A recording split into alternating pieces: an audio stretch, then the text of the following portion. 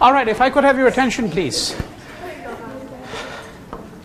Thank you. Does anybody have any questions that they'd like to ask before I begin my lecture for today? Anything having to do with the course? I think your papers are due, I believe, a week from today, but I'd have to, is that correct? Yeah, so a week from today. And they must be handed over to me in class, at the end of class on Thursday. Okay? Yes? Do you want like a cover sheet? Or? No.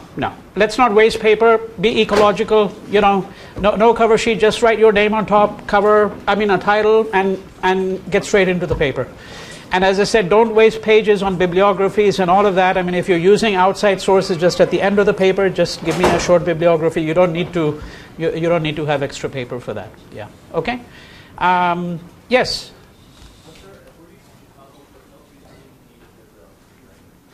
Well, so, I've explained a number of times. It's very simple, actually.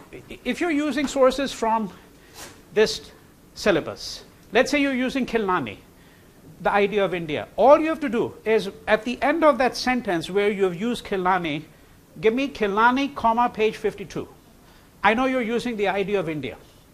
Okay, if it happens to be Amartya Sen, there is more than one source from Amartya Sen. There are a couple of his writings. So then you want to have Sen, comma, and uncertain glory, comma, page 52. That's all. If you're using an outside source which is not on the syllabus, then you need to give me the full citation. As simple as that. Yes?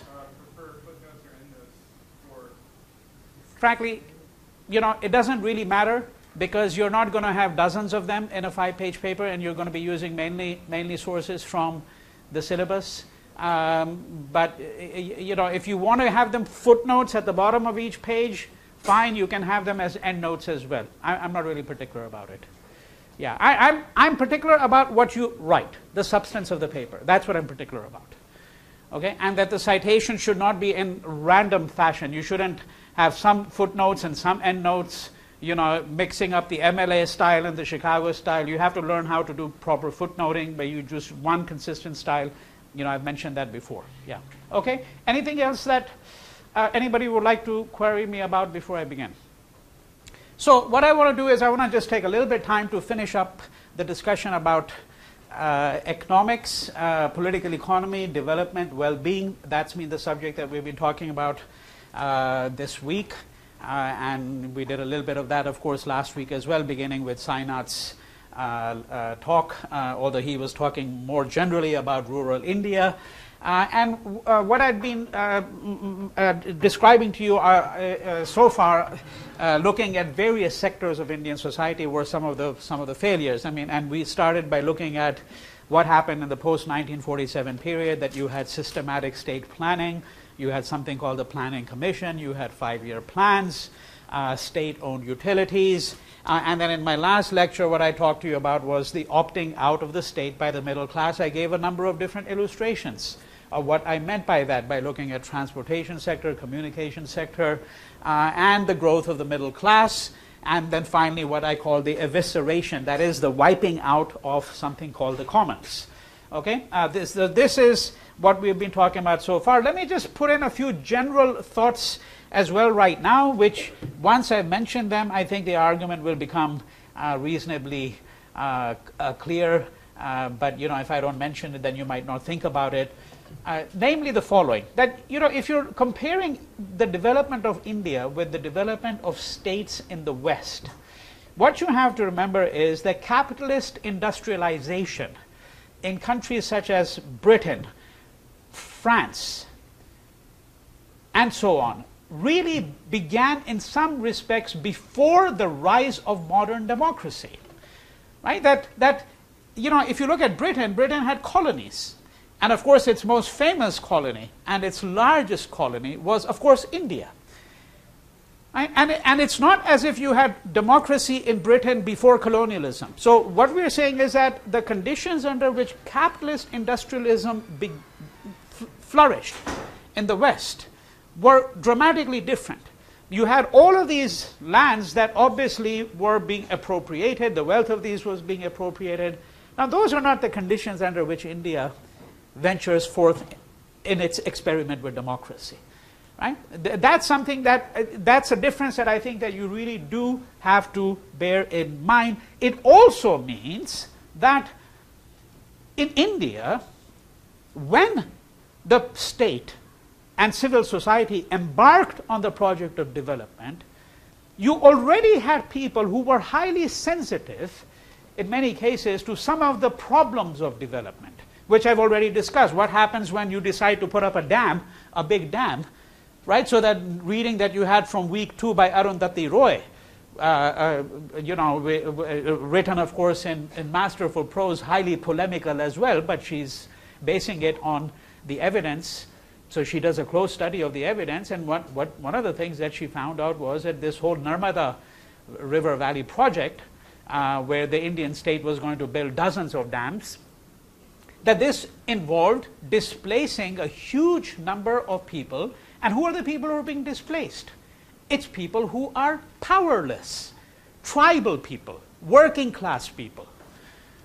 Okay? The equivalent in the United States would be, just giving you one illustration. Now, you've got hazardous wastes. There are all kinds of hazardous wastes. For example, electronics, you throw away computers, well, that's hazardous waste. And I'm not even talking about nuclear waste. That's hazardous waste too. Well, where do you think hazardous waste is going to be buried? One of the things they found out, people who work on these things, is that the vast majority of the communities in the vicinity of which you're going to bury hazardous waste are poor communities in America. Nobody is going to dump hazardous waste in the middle of Beverly Hills. You're going to dump it in areas where African American lives, American Indian live, and so forth and so on. That's what happens. Now, so what I'm suggesting to you very simply is that when you have these projects of the state, these huge development projects, people get displaced. There are all kinds of problems here that we have to think about fundamentally, right? And these are people who are, in a sense, paying the price for this development. They are these sacrificial, lambs, okay? And one fundamental difference between the development and growth of the economy in India and development as it took place in the United States was that most of the development took place here before the rise of a political sensibility among the working classes. So the state could achieve most of its projects without having to worry about people resisting. Now in India, that's been the problem, that when this dam project started, the activists mobilized tribal people, working class people, and said, well, do you realize what's happening? Your communities are just going to be wiped out. Because of course, when you have these huge dam projects, what happens? They have to inundate, flood huge areas of land. Right? That's what happens when you build a dam. Well, whose areas are going to get inundated and get flooded? It's not the wealthy or the middle class that's paying the price for that. Right? So these are some differences you have to bear in mind, that the circumstances under which India embarked on this whole project of development and what happened in the West, I think, are actually really quite different. Now, when we were sketching out this whole thing about, economic well-being, development, so forth and so on, the Amartya Sen reading obviously gives you statistics about a great many things that I haven't talked about, and I don't need to, because the readings and the lectures supplement each other. I'm not going to repeat everything that you find in the readings, and the readings are not necessarily going to tally entirely with the lecture. So a very good illustration of that, just simply to alert you to it, however, and also to suggest what might be some of the limitations in the Sen-Dres book. Okay? A very good illustration of that would be the question of female-male ratio, FMR, as it's very often known in the literature. Now, India is one of a handful of countries in the world, just a handful of countries. And the other countries of which what I'm going to say is true, of which this is true, the problem that I'm going to outline now, are largely countries in South Asia. It's true in Pakistan. It's true in Bangladesh, the argument that I'm going to give to you now. And what is the argument? That India is a group of a handful of countries where there are substantially fewer females than males. In most countries in the world, women are going to outnumber. Women and girls, females, are going to outnumber males. Okay?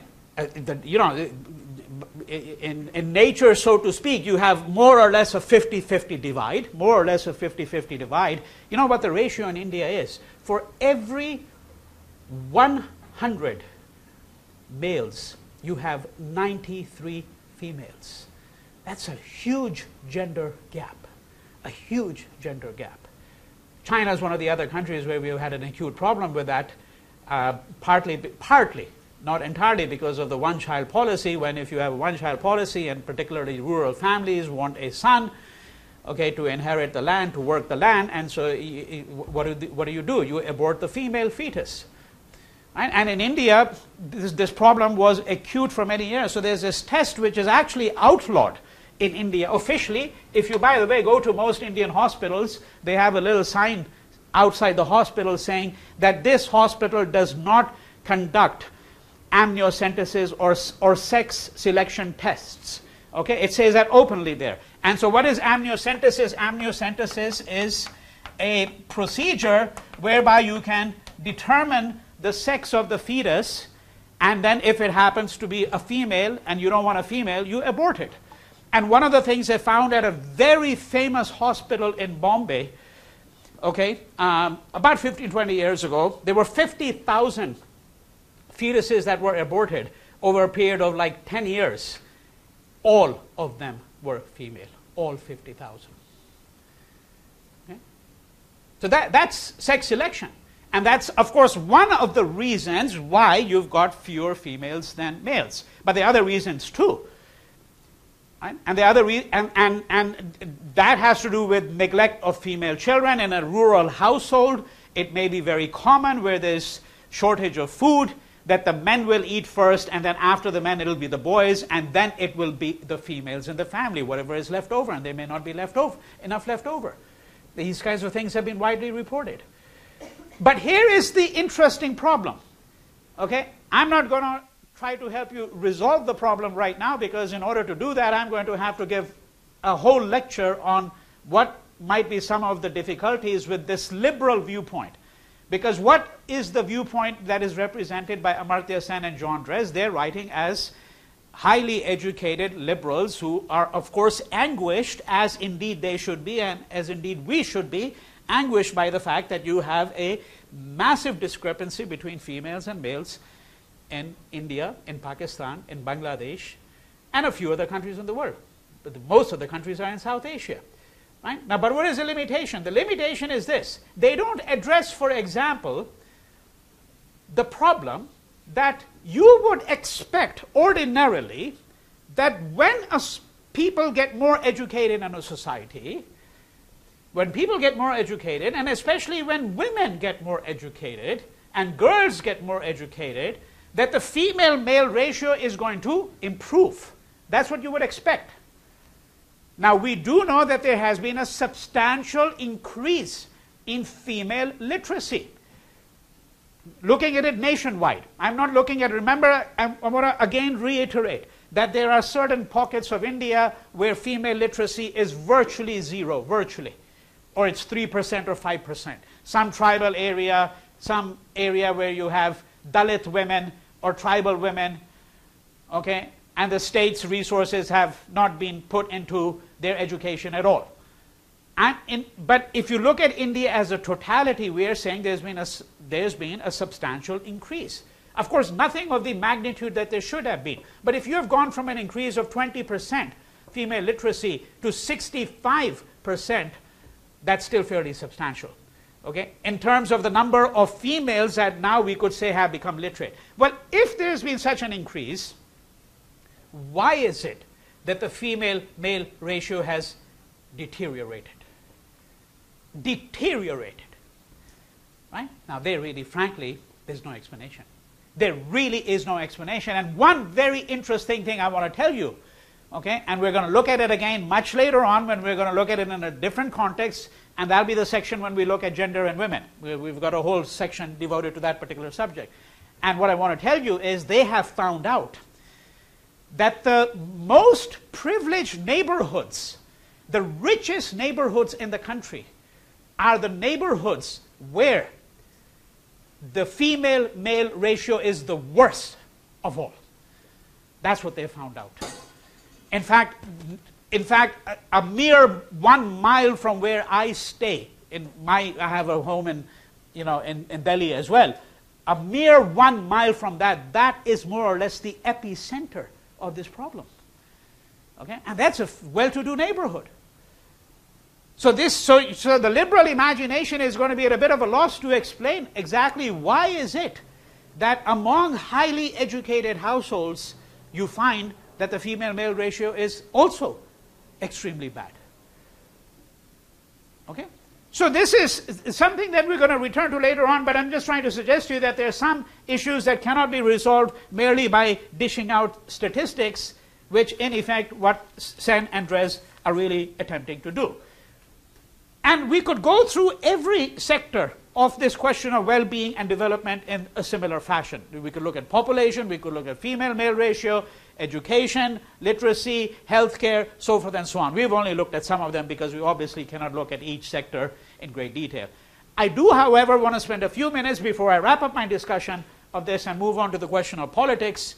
What I do want to do very briefly is I want to look at some of the ameliorative measures undertaken by the state. So what has the Indian government, what has the Indian state done? Okay, and again, this is not giving you a complete picture. Obviously, that's impossible in a lecture of this kind. I just want to give you a little bit of an indication. So one fundamental problem that the Indian government tried to resolve, or they tried to resolve it in some states, was the problem of land reform.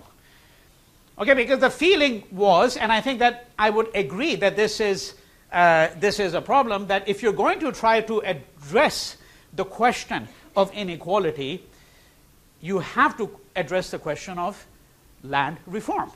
Okay, who owns land? And in a country where in 1947 the economy was predominantly, overwhelmingly agricultural, then it's very important. Who has access to land? Are most of the people who are working on the land, are they landless laborers, or do they actually own a piece of the land? Right? The equivalent question in America, for example, how do you judge the economy? One of the standard indices, I'm sure you know that if you think about it, is home ownership. What are home ownership rates like?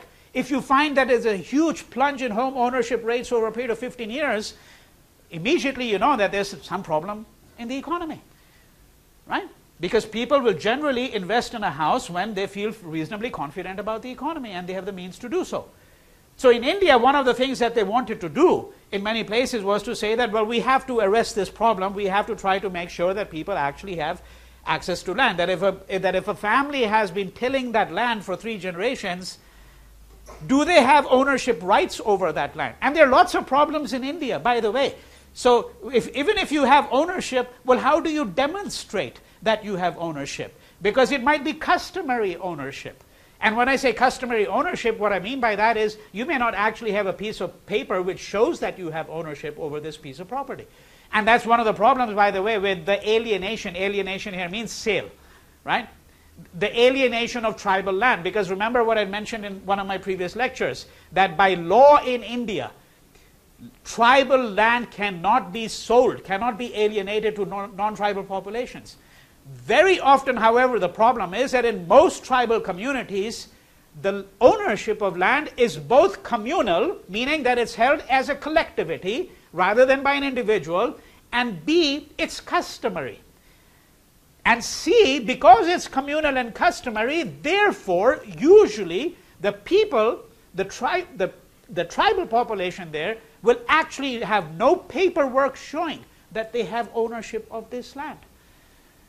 And of course, when you have high degrees of illiteracy, that compounds the problem, because if you're going to show ownership of land, you must be able to sign your name. And most people can't do that in these areas. And what to speak of these areas, I can tell you the story of my maternal grandmother, who was completely illiterate. Okay? My maternal grandmother. And when she left India for the first time, because a couple of her children had settled overseas, including an aunt of mine who had settled in Canada, right? So one of her daughters who had settled in Canada, and then when my maternal grandmother was getting on in her years, so her daughter said, well, why don't you come and visit us in Canada? Well, if you're going to visit somebody, you need a passport. And when she applied for a passport, you know that you have to sign your name, and in India, by the way, that usually means 30 signatures for everything, okay? And you have to be able to sign your name 30 times the same way. You can't sign it 30 different ways. And so I remember sitting down with her for a week and just teaching her how to sign her name the same way every time. Okay? And that's my maternal grandmother, coming from a rather, you know, well-to-do, certainly a middle-class household. And what are you going to do with tribal people? Right? So you'd have to think about all of these issues when you start thinking about, well, how are you going to move people from one level to another level? How are you going to have something called development? So now, on the question of land, I'm sort of sketching out some of the problems that you'd have to immediately think about. Right? Now, how do you demonstrate ownership, so forth and so on? But very simply, giving you one illustration here of land reform. So you have what was called the Zamindari Abolition Act. Zamindar means landlord, big landlords. So the idea was you remove these big landlords. Okay, Zamindari Abolition Act in the state of Bihar. And what did it do? It gave rights to the land to cultivators, the people who had been cultivating the land, tilling the land for generations perhaps in some cases, that they would have rights to this land. Now, of course, if you're going to have rights to this land, there are people who are going to get dispossessed, or people who have made a false claim on that land, right? And so this was going to be challenged in the courts, but then the Supreme Court, it eventually goes to the Supreme Court just shortly after this act is passed, because, of course, the Supreme Court in India does exactly what the Supreme Court in the United States does. That if there are legislative measures which somebody wants to contest, well, eventually it goes to the courts. And the Supreme Court is the highest court of the land. So the Supreme Court ruled that land reform is exempted from challenge based on the constitutional protection of fundamental rights. That cultivators had a fundamental protection that was given to them by the Constitution. Okay? And the Fourth Amendment to the Constitution gave states the right to impose land ceilings. What do I mean by land ceilings? That, for example, we're taking a random figure, that in a certain state, no one could own more than 100 acres of land. You could not own more than 100 acres of land. So let's supposing you had 500 acres of land, and now the state passes a bill saying you cannot own more than 100 acres, so you get deprived of 400 acres. What do you think people did to circumvent? Because, of course, they circumvented the law immediately. What would be one of the ways in which you circumvent it? Very simple. Most families in India, especially rural families, would be joint families. Joint families. So I've got 500 acres of land. Now the bill has been passed saying that I can't own more than 100 acres, so that's fine. I just put 100 acres in the name of my daughter, 100 acres in the name of my niece, 100 acres in the name of my nephew. But I'm still controlling the land. That's how they circumvented the law. Right? So then, of course, you had to then somehow take care of that, and of course these things become very difficult. But in any case, what is going to, this particular act is going to be superseded by what is called the Land Reform Act of 1950, which was intended to be a much more comprehensive measure. And I want to just add one more element to this story, and this story of land reform and so forth and so on, and that is that in the 1950s, one of the most well-known disciples of Mahatma Gandhi, a man by the name of Vinoba Bhave, right? So now this man had a reputation as a saint, working in Gandhian's ideas, using Gandhi's strategies. And so what did Vinoba Bhave do? He decided to walk the width and breadth of the land of India, would walk from village to village, encouraging people who had large tracts of land to renounce their land in part, to give away some of their agricultural land to the cultivators. Okay? And this was a movement, this was called Bhudan. Bhudan means the gift of the land. Dan means gift. Bhu means land. Okay? Dan, gift, land, gift of the land. One of the things they found out, so, then the government said, hey, well, this has been a highly successful movement because, 50,000 acres have been gifted by landlords to cultivators. Well, over the years, one of the things they found out was that virtually all the land that had been gifted, virtually all of it, was land that was agriculturally useless. So, for example, it's in the middle of a desert. It's a hillock. The land cannot be tilled, right? So there were various kinds of measures, some which were state sanctioned and some which were morally sanctioned, such as this one here, but they were frankly not really particularly successful. Yes? Weren't there issues in the reading about people giving away land that wasn't even theirs in the first place? Oh, yeah. There are issues of that kind as well. If we started looking at it in detail, there'd be a bit of a mockery, frankly. In my view, the only place where they had successful land reform was the state of Kerala, which was a state ruled by the Communist Party, and the Communist Party there with a stroke of the pen just simply introduced a kind of equality that was not possible anywhere else in the Union of India. And when we look very briefly at the Communist parties in India, which you have to remember are electoral parties. I mean, these are all electoral legislative parties, or these are all legally sanctioned. We're not talking about extra constitutional parties or anything of that kind. They're all part of what you might describe as the electoral spectacle of India. So when we look at the communist parties very briefly in another lecture, then at that point I'm going to look a little bit at what happened in Kerala. So now these ameliorative measures, want to look briefly at these three, and then we're done with this whole section. Okay, so one of them, the ameliorative measures, is what is called MG NREGA. It's usually the MG is not mentioned there, but it means Mahatma Gandhi. Mahatma Gandhi, and NREGA is a National Rural Employment Guarantee Act.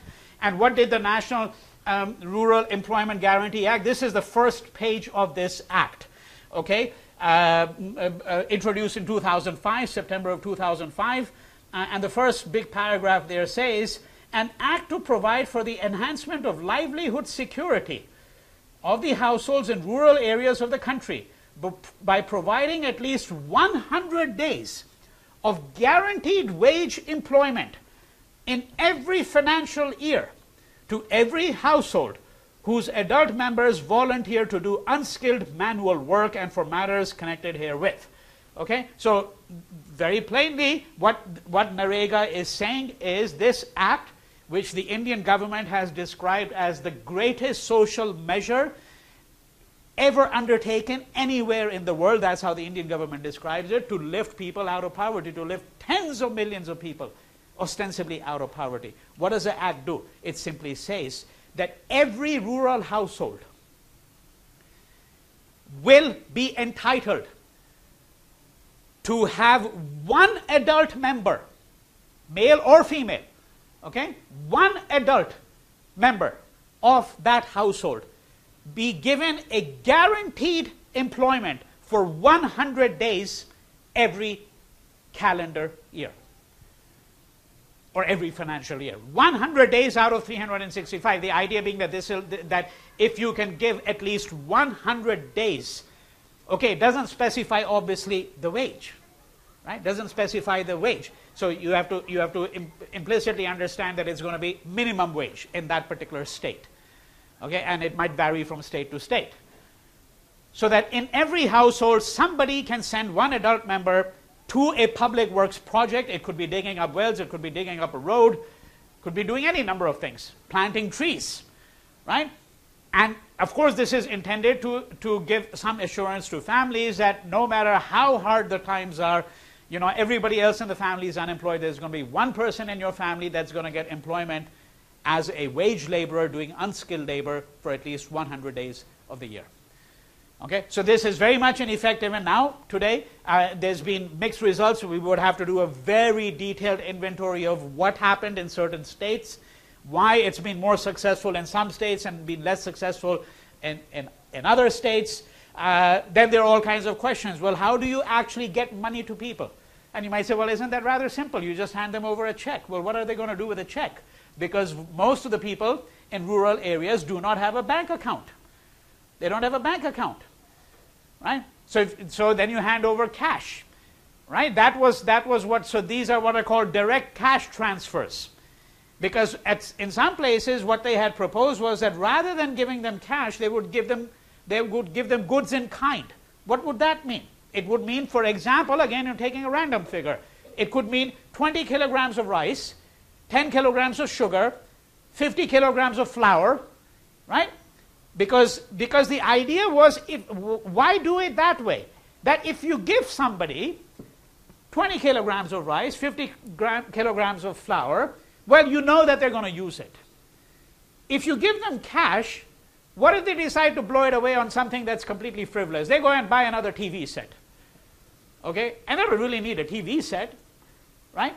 And particularly if you give it to men, it's worse, because then the chances are that the guy is going to go in the evening to the liquor shop and consume all of that money and have 3 bottles of imported liquor. And you know, by the way, in India, even today, good time to remind you of this, even today in India, either the 1st or the 7th of the month, because in some places you get paid on the 1st of the month, in some places you get paid on the 7th of the month. The 1st or the 7th of the month in most parts of India is what is called a dry day. Liquor shops have to be closed on that day. The day that the salary is dished out, liquor shops have to be closed. Because the worry is that if you don't do that, that the men will not take the checks back to their wives. Okay? Or to the house, or to their partners, that they'll simply go to the liquor shop and they'll blow away virtually all of their money that evening. Okay? And that's why it's called a dry day. So either way, whether you have cash transfers or whether you have goods in kind, there could be problems. Okay? And these are the kinds of things that the people who have drafted the bill and people who have been charged with implementing it in various states and various sociologists and policy planners, these are the kinds of things that they keep on thinking about. And of course, that's exactly why the success rates, among many other reasons, why they vary from one state to another, because in different states they've adopted different ways of dealing with the question of how do you actually pay people in kind or in cash. If you pay them in cash, well, how do you effect these cash transfers, and how do you ensure that the cash is not going to be misused, so forth and so on. Okay, so that is NREGA. And let me just go back to the previous slide. And one of the reasons when they passed the NREGA, so of course the people who were responsible for this, they invoked various articles of the Constitution. Article 41, which gives you the right to work. Article 16, right to equality of opportunity. Article 21 of the Constitution, which says that you have a right to lead a life of dignity. Right? And that's one of the reasons why NREGA was passed. The other ameliorative measure I want to look at, and once again, one last reminder, we're not saying that these are the only ones, there are hundreds of them. I'm looking at 2 or 3 of the really big ones. And one, the last one, which I'm going to look at in just a moment, one which is really quite innovative, and I think a very interesting one. Okay, so the second one is the Right to Education Act, passed quite recently, 2005. And the formal name is the Right of Children to Free and Compulsory Education Act, and applies to children between the ages of 6 and 14. And when we say compulsory, it simply means that the state has an obligation to provide facilities, right, to children between the ages of 6 and 14 for a free education. That if you do not want to send your child to a private school or cannot afford to send your child to a private school, that you should be able to send the child to a state school. And of course, state schools will be usually, the medium of instruction will be the language which happens to be the predominant language in that area. So if it happens to be North India, then the predominant language over there is Hindi, and that will be the language of instruction. If it's a school in the state of Tamil Nadu in South India, then the language of instruction will be Tamil, so forth and so on. Okay? Education in India is a concurrent, that is a subject, meaning that both the central government, or what is called the federal government in the US, both the central government and state governments have a role to play in creating state policies. One of the other things that this act does, this last provision here, a very interesting provision, and again leads to all kinds of situations which people don't quite know how to handle. Okay? And that is that it says that 25% of seats in all private schools will be reserved for people coming from poor backgrounds. Okay? So that would be the equivalent of saying, as some of you here might be familiar, there's a very elite private school in the LA area. It's called Harvard Westlake. You know, there might even be some graduates from that school here. I don't know. But anyhow, Harvard Westlake, well, you know what the tuition bill is, right? It's about $40,000. Okay? So in India, the Right to Education Act stipulates that the equivalent of Harvard Westlake would have to reserve 25% of its seats for poor children. Now, what kind of problems does that raise? It raises all kinds of social problems. All kinds of social problems. And I know this firsthand because when I was living back in India and relocated back a couple of times. So most recently I was living there between 2010 and 2012. Okay? And before that in 2007-8 when I was directing the University of California Education Abroad program in India. So my children, the whole family relocated and my children went to a private school. Okay, and we saw exactly what happened because this act is 2005 and so this act was already in place. Right? So my children go to this school and this is one of these private schools. And in these private schools, and a lot of the kids and my kids at that time I'm talking about, 10-year-old and 7-year-old, that kind of thing, okay? So they have birthday parties, okay, for the kids. And so you have a birthday party and the protocol is that you invite all the children in your class. Okay, to the birthday party. So now you're inviting the daughter or son of a maid, and that maid, by the way, might be the maid who's working for you. Okay, and can you imagine the kind of social tensions? Because of course, so there were occasions where we found out none of the rich kids showed up at all. None of them, because they didn't want to be mixing around. And all the 25% poor kids, they all showed up at the birthday party. So then you had these 25%, swimming in a swimming, having a swim in a swimming pool in a house which is valued at $30 million. Okay? And none of the rich kids for whom the party had been designed showed up. All kinds of interesting social problems that you have to think about. You have to think about what happens when these kids who go to these schools, then when they come back home, well, it's a completely different world now. Because now you're the son of a maid or a driver or a gardener or whatever it is. Right? So when these policies are drafted, of course, a lot of the social planners are not thinking about that. And I am, by the way, not making an argument that I disagree with this provision. I'm not making even remotely an argument of that kind. I think it's fantastic that they have a provision of this kind. I'm just saying that you then have to think about a whole array of other issues and problems. Okay? All right, so I might not be able to take any questions for the moment because I just have a huge amount of material that I have to go through. So if I have time at the end, I'll pause briefly for 2-3 minutes. Okay? Finally, the last ameliorative measure I want to look at, midday school meals. Okay? Now, what are midday school meals? Midday school meals very simply means, okay, and again, this is something that you leave to the state. This is not a central government measure.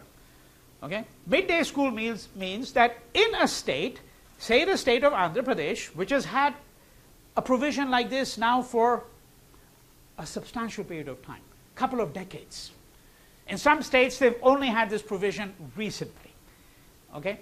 So in a state such as Andhra Pradesh, where they've had this provision for a very long period of time, what it simply means is that the state government says that at every state-owned school, every state school, a hot meal will be provided to children, regardless of the economic condition of your family. A hot meal will be provided in the middle of the day. That will be your lunch. That's your midday school meal. Okay, now of course, in some parts of the country, even the rich kids might be sending their kids to the state school because there is no private school. And so some people said, well, yeah, why should they be getting a free meal? But then, of course, that creates other kinds of problems. And how do you, then you have to do more administrative bureaucratic work. Okay, demarcate the kids who are well off from those who are not well off. Okay? That you would have to do that first. And what happens when you have changing fortune? Somebody who's relatively well off, well, then the next year, you have a drought. Okay? because a lot of these families might be agricultural families. So in most states what they said was, no, this is too cumbersome, we're just going to give it to every kid who comes to school. And one of the reasons you want to do that is that you want to promote school attendance rates.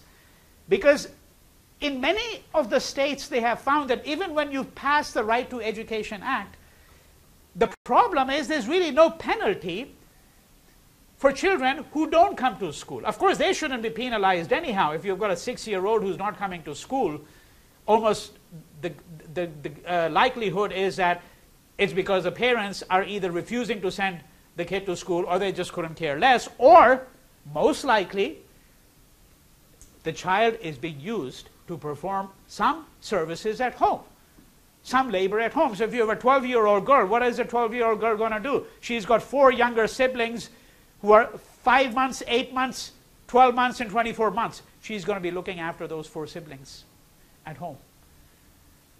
Okay? And the Act, frankly, has no provision for penalty for parents who do not send their kids to school. So even though the Act says that children have the right to this education, the question is, how do you get the kids to go to school? And so one of the things that the midday school meal does, of course, is it gives an incentive, particularly to very poor families where there's no guarantee that there's going to be a meal in the evening. Now, if you can get a hot meal in the afternoon, that's an incentive for the child to go to school. But then that, by the way, raises interesting problems. Let me give you an illustration, something that you wouldn't ever think about. Okay, so in the midday school meal, you get your rice and you get 2 vegetables and you get yogurt, or curds as is called in India. Okay, that's what you get, let's say. And you start getting used to that meal. Yeah, a kid goes there and says, this is pretty nice, you start getting used to the meal. And what do? You go back home, and in the evening, what you eat is barley or millet. These are lower grains, much lower than wheat, okay? Or rice. And they have found that in some families that there's been a big tension now within the family, because the kids say, we don't want to eat barley or millet. We don't want to eat raw grains or coarse grains. We want rice. Rice is very expensive. Simple illustration. Okay? So there can be all kinds of things. They also found that there were kids who were coming shortly before the midday school meal was served, and then as soon as they'd eaten the meal, they're off. Okay? How do you regulate that? And how do you regulate it when you have a school that has 200 kids and you've got only 1 children, because 4 of the teachers are absentee teachers. So if you read the P. Sainath book, I hope you did. I assigned some pages from that book. Okay? That's exactly what you see. Schools that exist only in name. And sometimes they don't even have a building there. And the school teacher goes every month and collects a paycheck, and then the rest of the 29 days is found napping in the afternoon in his home. Right? So, these problems one can talk about endlessly, but I'm giving you, again, an illustration of a kind of an ameliorative social measure undertaken by the state. Okay, so this pretty much brings us to a close as far as the whole question of India's development, well-being, economy, all of that is concerned. I mean, of course, one could add a great many things, but I've tried to give you some, something of an argument about what is a macro picture from 47 down to the present day, look at a few sectors and look at what development has been like in those sectors, and then finally in this last section here, what are some of the ameliorative measures undertaken by the state. Now I can take 1 or 2 questions very briefly, if there are any, that have not been addressed before I move on to the next section. Yes? What's the rate of alcoholism? I don't think I could give you a figure that would be a countrywide figure. Would be virtually impossible. I'm not even sure that there are any statistics for the rate of alcoholism for India as a whole.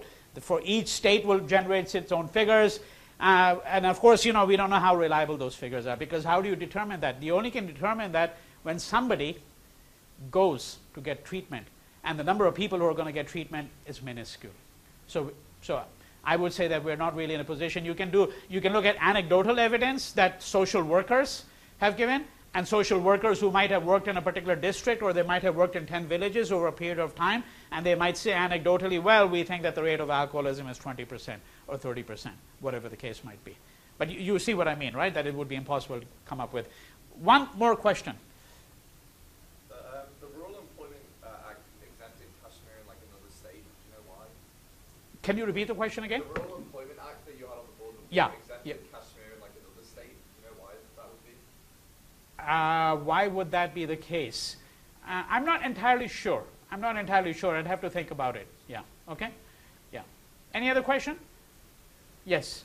Not sure if it's answered, but it says 25% of seats in private schools are reserved for people who are caste Yeah. or poor. Would the state actually pay for their tuition? Oh, yeah.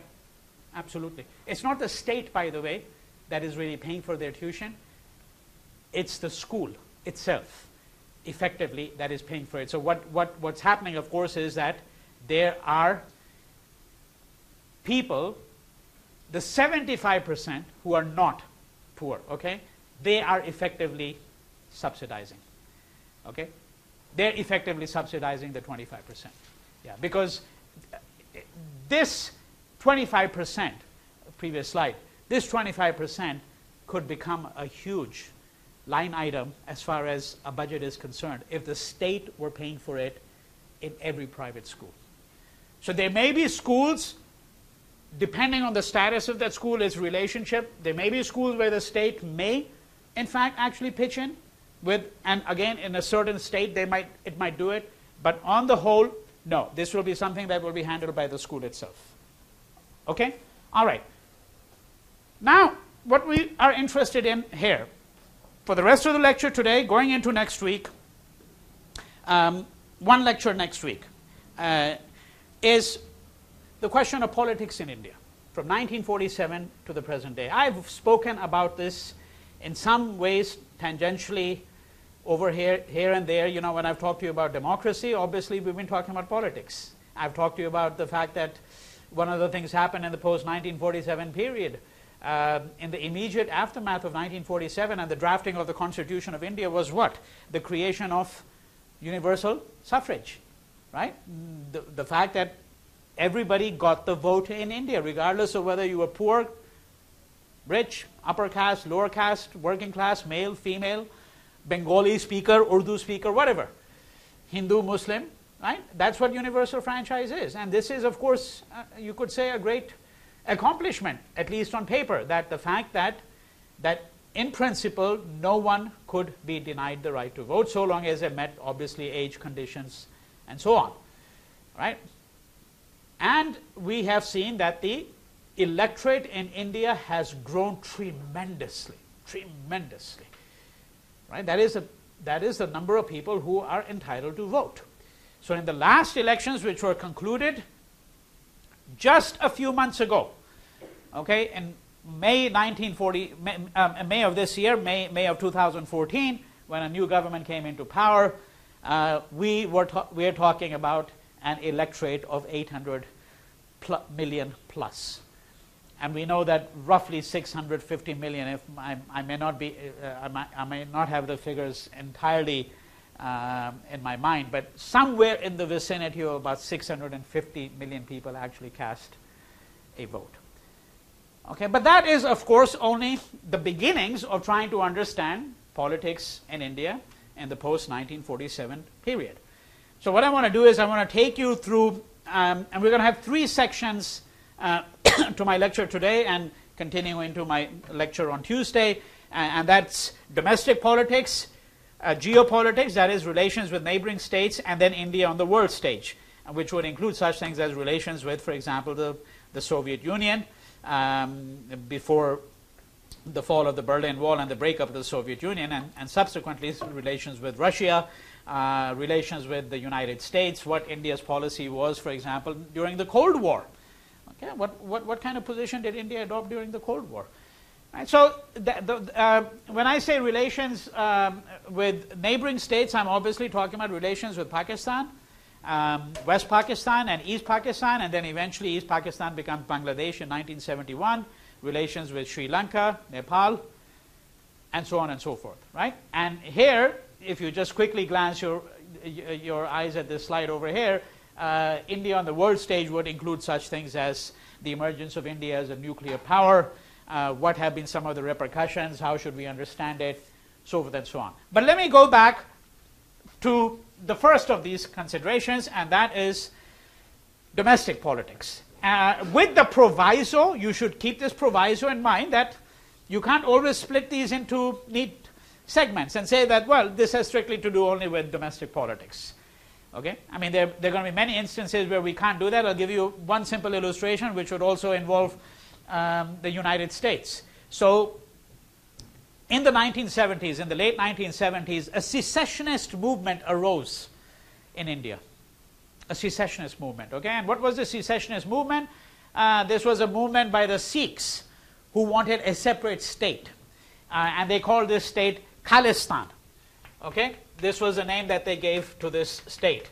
And you know, when a state becomes legitimate, what does and it becomes a nation state that becomes recognized by other countries, what does a state do? Among many other things, it starts issuing passports. Okay? Then you know that a nation state has come into being. Right? So what did the proponents of Khalistan do? They started issuing passports. Of course, you couldn't fly anywhere in the world with a Khalistan passport because you'd get arrested immediately. Okay? Right? And it's not a legal document. But that's what the secessionists wanted to do. And remember why I'm giving this example, because I'm saying to you that this looks like a domestic problem, but it's not just a domestic problem. Why? Because most of Khalistan supporters eventually left India and settled down in California. California was one of their big haunts. Imperial Valley. Okay? And from here, they were trying to influence what was happening back in India. A comparable example for those of you who are of Irish background or have some understanding of Irish politics, I mean, this is something that happened in Irish politics for generations, right? That the Irish settled in the United States were trying to help the IRA, the Irish Republican Army. Right? So what appears to be domestic politics may not be just domestic politics. That's all I'm trying to say. That for the purposes of this lecture, partly so that we can render these things discrete, analytically discrete, I'm saying, well, there's domestic politics, then there's foreign politics or external politics, including politics with neighboring states, and then we have global geopolitics. But that these divisions may not, in fact, actually be neat and clean. So in the arena of domestic politics, however, what were the principal considerations? Right? What is it that had to be accomplished in the early years, and then how did domestic politics change over a period of time? The first consideration obviously had to do with the integration of Indian states. Now, I've spoken about that to you before at some length. And when I say integration of Indian states, what I'm talking about is all these native states. In 1947, when India becomes free, Pakistan becomes created, right? You have 500 plus native states, and each of them is going to sign a treaty of accession and is going to become a part of India, or it's going to become a part of Pakistan. Right? And for the most part, this was not a problem, but there were some states where this was a severe problem. And I've given you the illustration of Hyderabad. So if you look over here at this slide over here, okay, so I want to combine the second point here, which is a reorganization of Indian states. So integration of Indian states and reorganization of Indian states. So this is the map of India 1956, and here you've got there Hyderabad city. And so you remember that Hyderabad, which was a province, it wasn't just a city, the whole state of Hyderabad was run by the man known as the Nizam of Hyderabad. Okay, a Muslim ruler presiding over what was a majority Hindu population.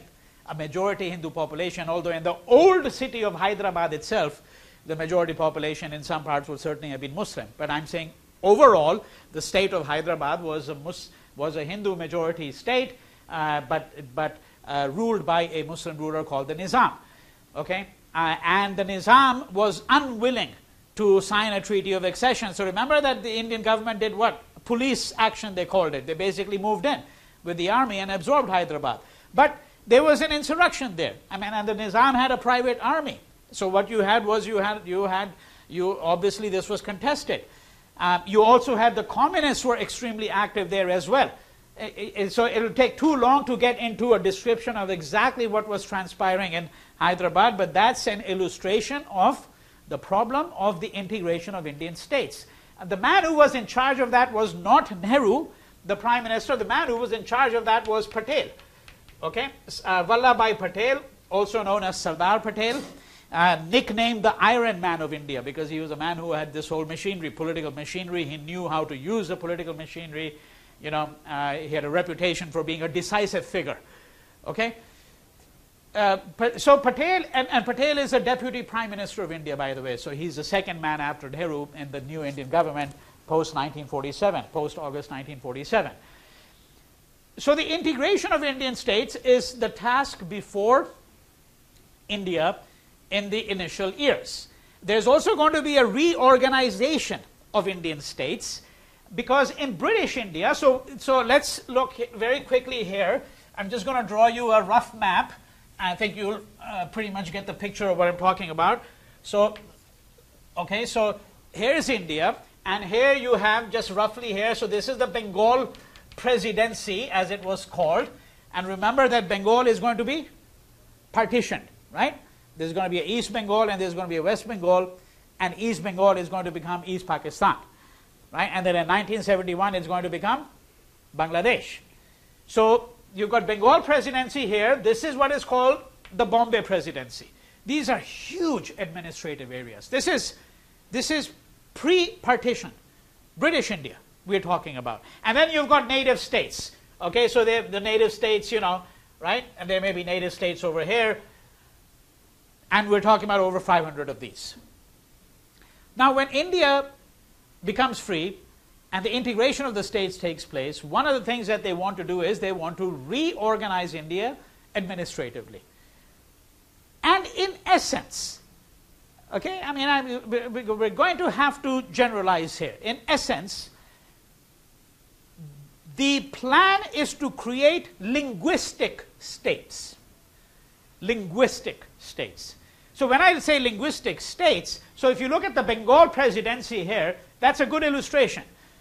Okay, a simpler illustration. They're much more complicated cases. The map you're looking at here is actually a very complicated case of what's going to happen in the 50s, because this reorganization of states on linguistic lines is going to take more than a decade to implement. Portions of it will be implemented immediately with relatively fewer problems. And what would be an illustration of fewer problems would be, you take the Bengal Presidency here, so all of this portion is Bengali speaking, okay? Bengali speaking. And this portion here, okay, where I put the X's, this is Oriya speaking. This is the language, Oriya speaking. So what do? They take most of the Oriya speaking districts, and they transform it into a state called Orissa, which, by the way, has a few years ago been renamed as Odisha. Okay? So this is what I mean by linguistic states, that you take, if there are 20 districts and they happen to be contiguous next to each other, okay, and they all happen to be largely Oriya speaking, what do? You put all of them together, draw the boundaries, and that becomes a state. Okay, so in South India, what you had over here was, so this is going to be the state of Kerala. And what is Kerala created from? It's created from 3 different states: Travancore, Malabar, Cochin. Okay, and why do you put all of these 3 together? Because predominantly the people in those 3 states, which now become part of Kerala, predominantly they are Malayalam speakers. Okay, so Kerala is basically, what is the mother tongue of people growing up in Kerala for the most part? Malayalam. And here you have the state of Tamil Nadu, okay, and what would that be? Tamil speakers. And over here you have Andhra Pradesh, okay, over here, and these would be Telugu speakers. In North India you had quite a few people, quite a few is not exactly the most illuminating phrase, I should say 400 million people, okay, right, Hindi speakers. And that's not one single state, because that would be humongous, that would be huge. Okay, very different states, Uttar Pradesh, Bihar, okay, and moving then of course into Delhi, which was not a state, it was a union territory, Rajasthan, which is partly Hindi speaking, Rajasthani speaking, Madhya Pradesh, which is central India, another Hindi speaking state, predominantly Hindi speaking state. That does not mean, by the way, that everybody who was living in that state, so if everybody living in Kerala is going to be a Malayali speaker, it doesn't mean that. It just means that that's a predominant language. And that's how you create these states. So if you look at this map of 1956 here, so you had a Mysore state, what used to be a Mysore state, okay, doesn't exist now, right? Because it got folded into a couple of other states, right? And so this was here, the Andhra state in blue, so portions of what were Mysore state were merged into Andhra. Which portions would be merged? Obviously, the portions which are close here, where you're going to have a substantial number of people who speak Telugu. Okay? That is what is called the reorganization of Indian states. Okay? And of course, they created a commission for that, you know, right? And these states are what are going to be known, as I said, principally as linguistic states.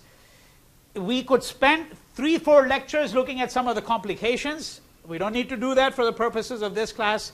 You get pretty much an idea of a very broad-based idea of what was really involved in the creation of these linguistic states. Because remember that what we are interested in is we're trying to understand what are some of the principal political developments in India in the post-1947 period.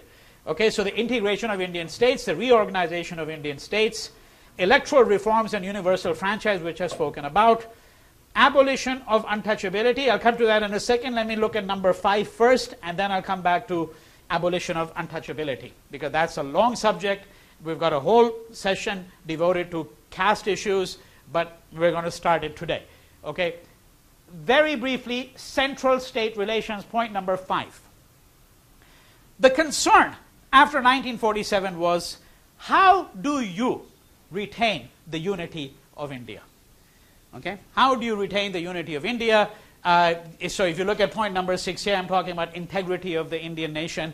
Related to that, when I say unity of India here, I'm not thinking here for a moment about such things as political insurrections or insurgencies.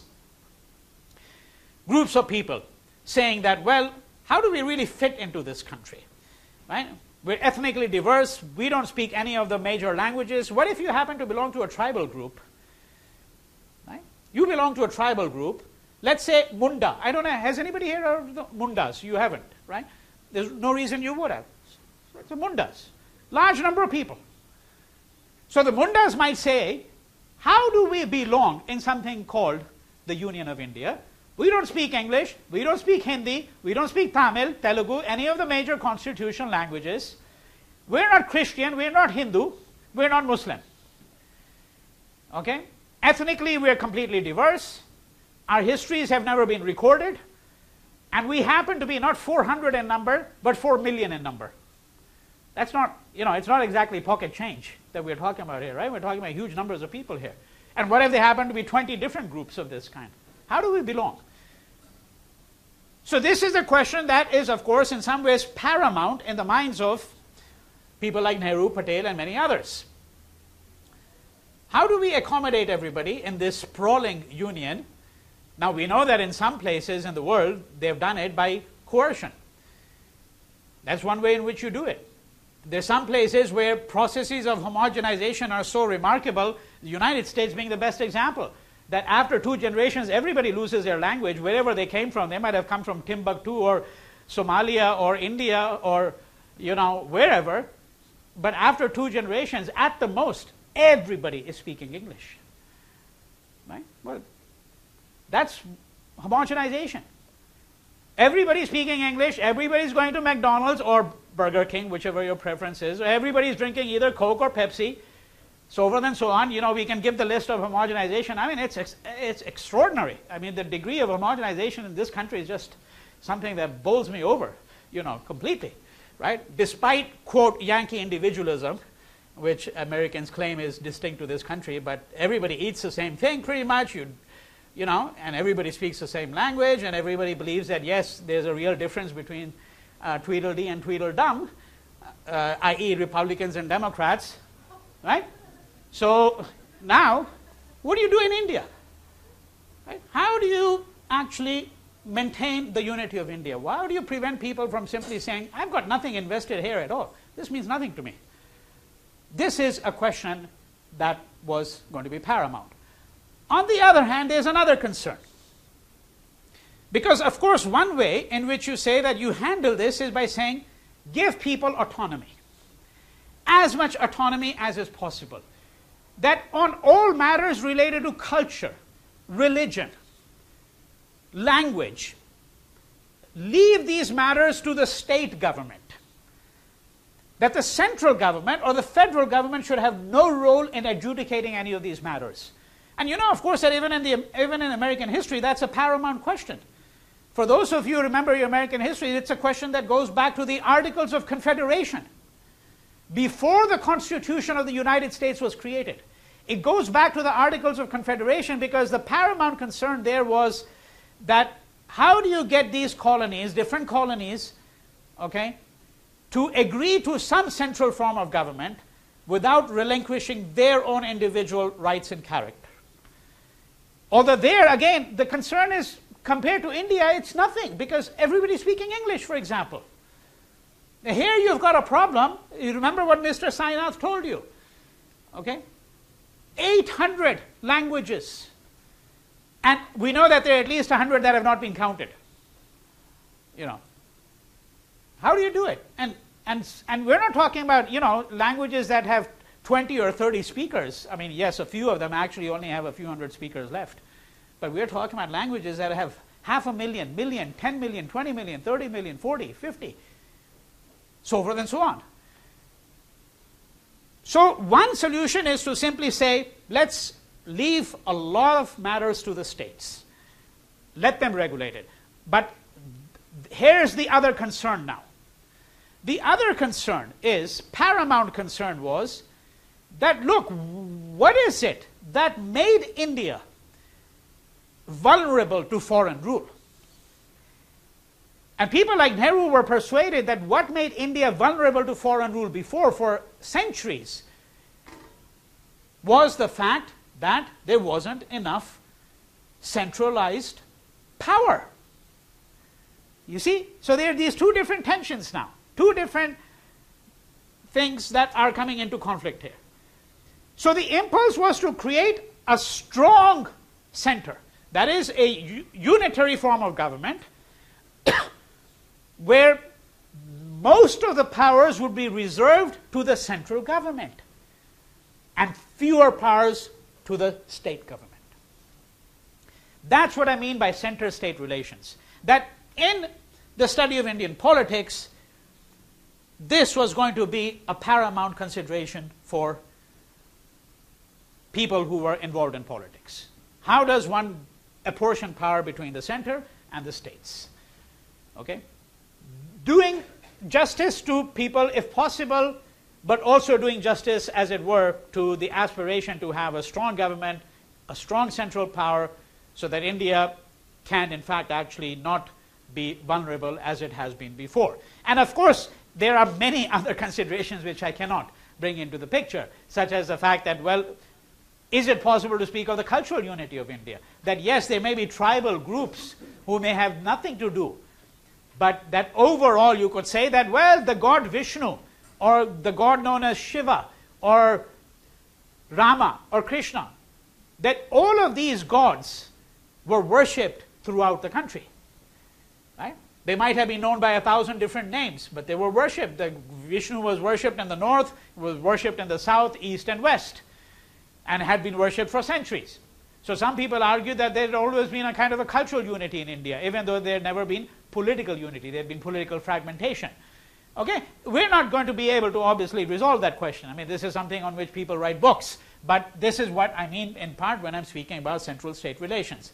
Now, abolition of untouchability. We're going to have to talk about this at some length. In order to talk about it, I just want to take 3-4 minutes that remain to set up the question of caste, and then we'll have to get to the question of untouchability in my following lecture.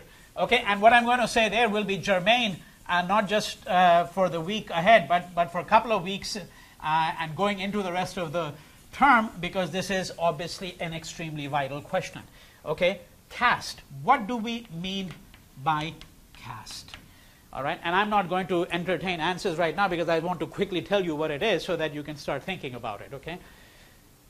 In every society that we know of, we have a system of stratification, which is usually called class. Okay? And class is supposed to be a vertical system of stratification.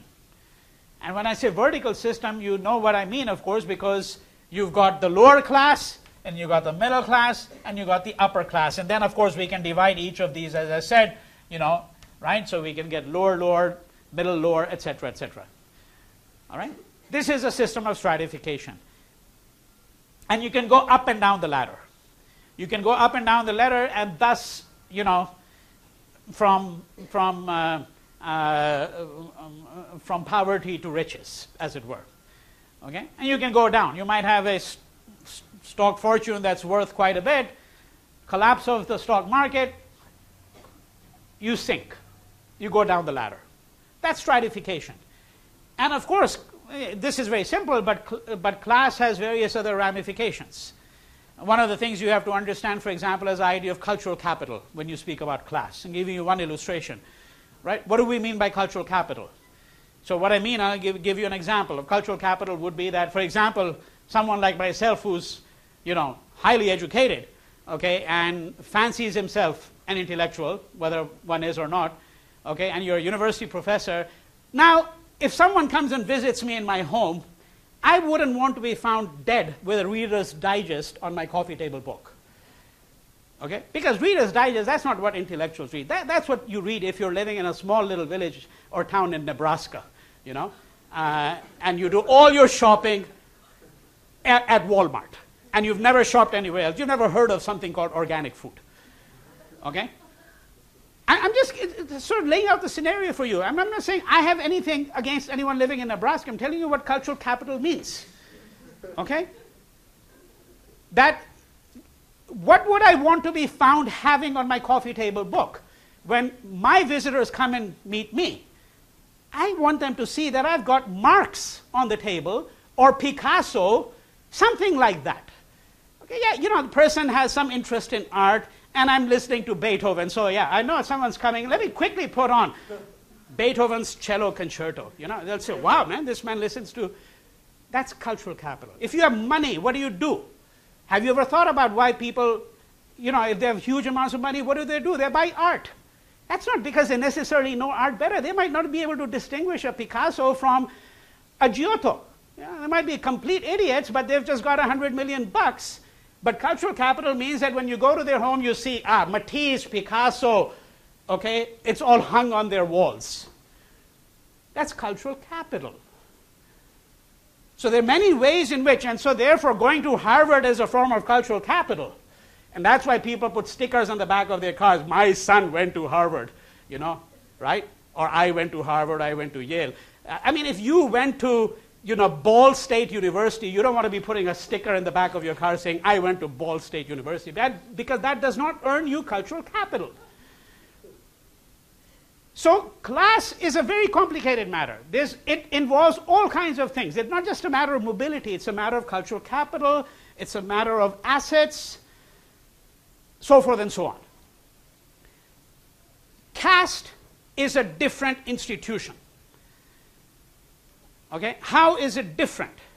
Because in India, you've got both class and you've got caste. You are born into a caste. I'm simplifying it. There's a huge discussion about it. And I've been working on literature having to do with caste, so I know that I'm going to have to enormously generalize and simplify it. Okay?